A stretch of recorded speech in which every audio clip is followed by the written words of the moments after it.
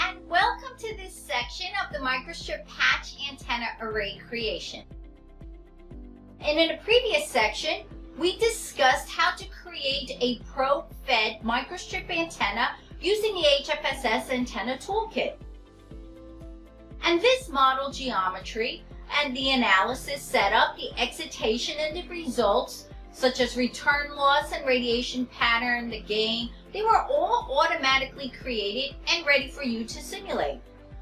In this video, we're going to design an 8x8 microstrip patch antenna array using that same model. So let's get started.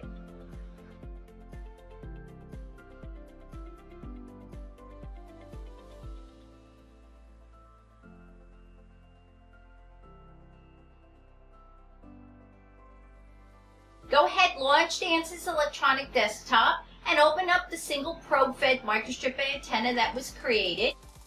Or go ahead and create a new one from the toolkit.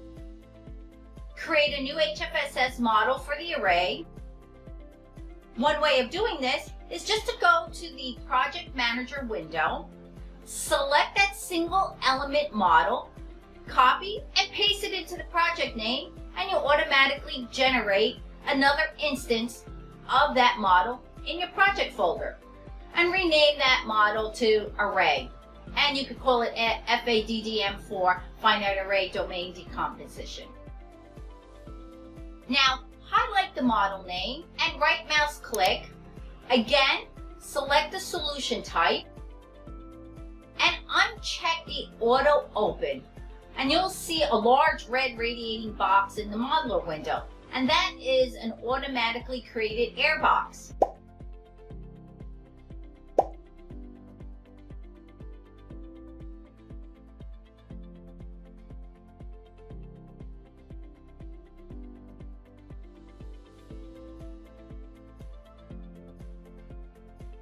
This is our unit cell for the array. As in the array factor equation, the finite array wizard assumes that each element of the array is physically the same with the same field pattern. And the array is uniformly excited in magnitude, although in HFSS you can add a phase shift to the element. And that unit cell needs to have a coupled boundary condition to define the array.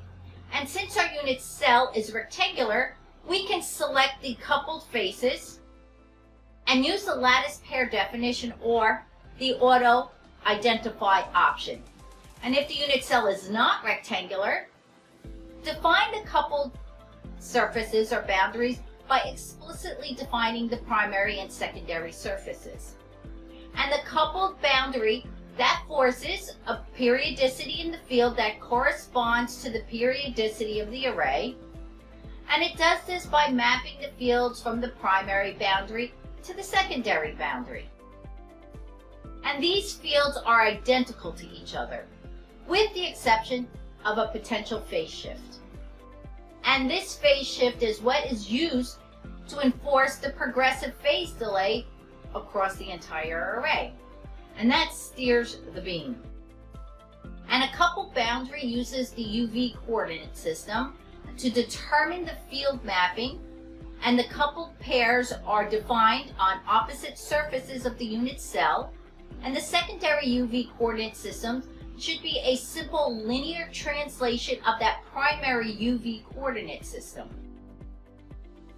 And if done correctly, the distance between each of the boundaries of the UV coordinate system also corresponds to the distance and the direction of that next adjacent element in the array. And creating the UV coordinate system by selecting 2 points. And that first point corresponds to the coordinate system's origin. And the second point defines that the U-axis direction and the phase delay between the coupled boundary pairs. And in the phase delay tab, you can also define the phase delay in terms of an array scan angle and determine the appropriate phase delay to steer the beam. So let's go back to our model. And so we have a rectangular model. We'll make it easy and we'll use that auto-identify lattice pair to create the coupled surfaces.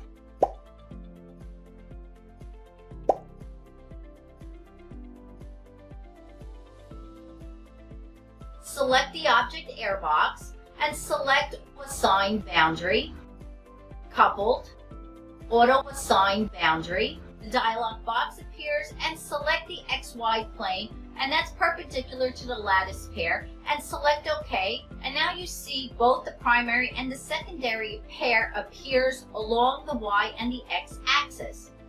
So let's go ahead and use a phase delay between the elements by defining a scan angle. Double mouse click on the lattice pair 1, and that will open up the lattice pair dialog box and create a variable named phi_scan for the phi delay and theta_scan for the theta delay. And when you add a variable, the add variable dialog box appears. So go ahead and use 0 as the default value. Note the scan angle is automatically repeated for the lattice pair 2. And we need to create an open region. And select the top and the bottom surface of that air region, right mouse click, and assign a radiation boundary.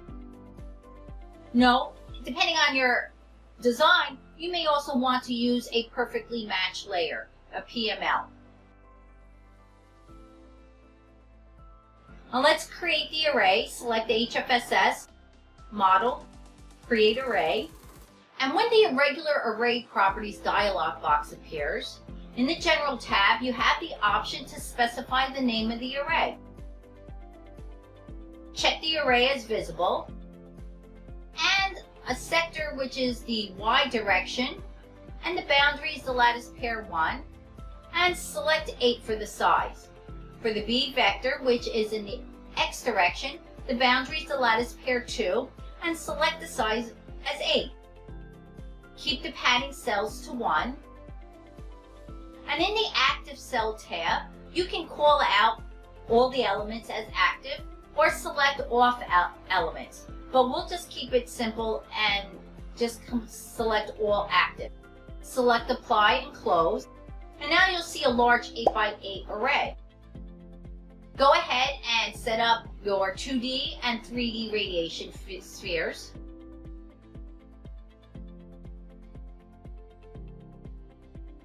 And for the array, the analysis setup is the same as for the single element.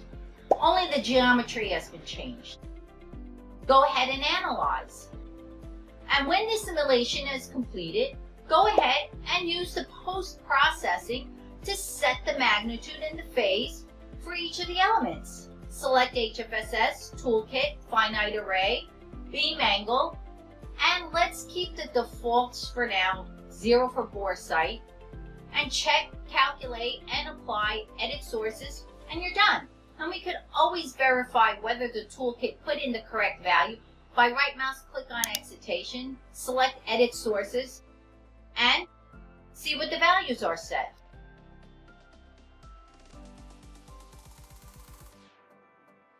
And go ahead and view the results.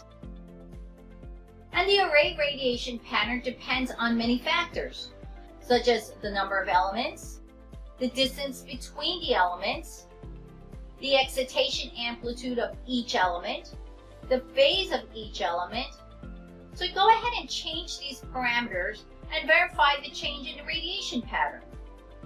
And you can plot these radiation patterns for different values to visualize the beam steering. Go ahead and compare the radiation pattern of the array to that of a single element. And you clearly see that the gain has increased significantly. And don't forget to use the Compute Antenna Parameter feature, and you get that by right mouse clicking on one of the far field setups.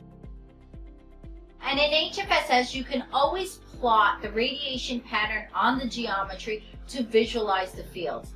And that is the advantage of using an electromagnetic simulation tool. And not to mention the necessity of considering the finiteness of the array, but both the near and the far fields. And in this video, we created the antenna array using a probe-fed microstrip antenna element that was already created in a previous model, and we used the antenna toolkit. We used the Finite Array Wizard and created the 8x8 grid array. We created the couple lattice pair using the Auto Identify option. Thank you for watching and listening.